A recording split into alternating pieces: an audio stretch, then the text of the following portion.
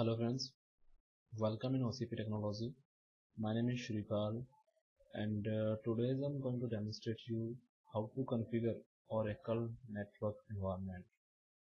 Actually, suppose you want to make a connections with your server, database server, and you want to access your database server on another PC. Okay, so how to configure that network?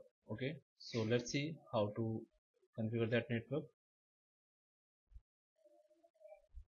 First of all, we have need minimum two machine. Okay, so here I have two machine, server and client. Okay, as you know, we have two machine, server and client. On server machine configuration, we have need to configure. You can see here your both machine must be ping using IP address. Okay, that means your both machine should be ping with IP address. Okay, so first of all, I'm going to check your both machine is ping or not. Okay, so let's see how to check your both machine is ping or not. First of all, I'm going to check my IP address of my server machine. So you can see here your IP address is 192.168.1.10. Okay, and check the IP address of client machine.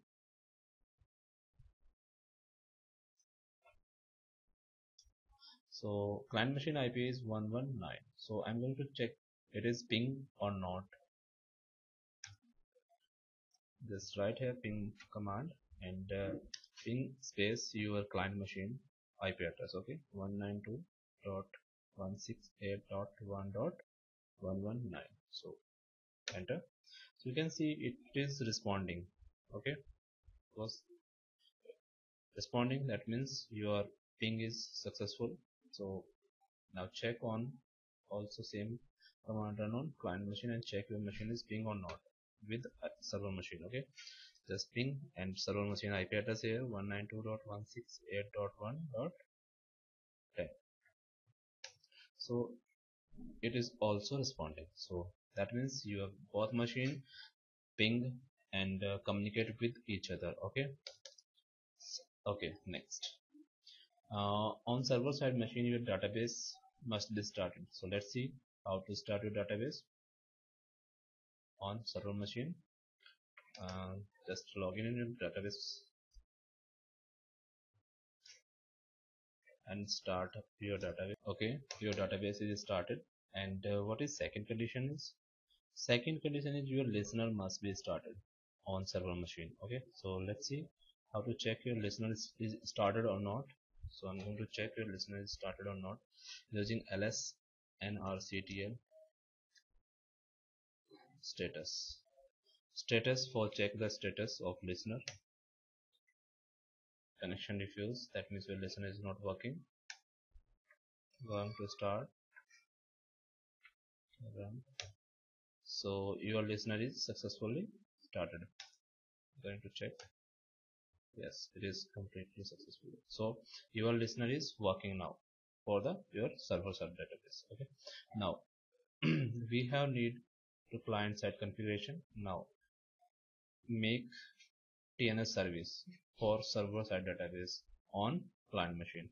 So I'm going to make a TNS service on client machine for server side database. Okay, so how to make the TNS service using netca command. Okay, run netca command here and just here's naming method. Actually we have four type of naming method. You can see this method in your book. Yeah, this is a naming methods. You can see here we have four type of naming method: easy, local, directory and external. So here I'm using easy and local naming. Easy naming is used for TCP IP connection and local naming is used a local configuration file. Okay, so I'm using here easy and local. Okay, for more detail you can read your book. Okay, so now I'm going to make a connection.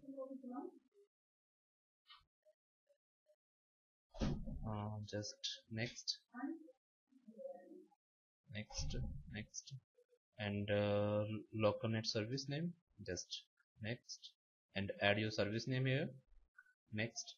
Now service name, what is service name actually? I'm giving here, we have need for the service name your database name, but means your server side database name, your server side database name I'm giving here. Okay, so what is server side database name?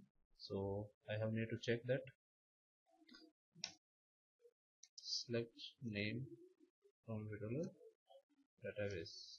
So your server side database name is ORCL, so we have need this, put it in that server side ORCL. Okay, just next, next. Host name, in the host name we have need to give the IP address of server machine. So as you know, IP address is server side machine is 192.168.1.110. Okay, next. Would you like to test connection? Yes, I would like to test connections. Just next, change login, username Scott, and password is that. So your connection is successfully. Just next, next. Would you like to configure on a net service? No. Just next, next, and finish. Okay, your netca service is completely successfully created. And next is TNS ping. So your machine must be run this service TNS ping. So we have need to run is TNS ping with the service name of your ORCL. Okay, just hit enter and you can see it is responding. If it is not responding, then means your something is wrong in your database. Okay, so now I'm going to connect with your server side database using client machine. Okay, so from the client machine, how to log in your server side database? Just write a command here, your username and your password file password here, and your database name.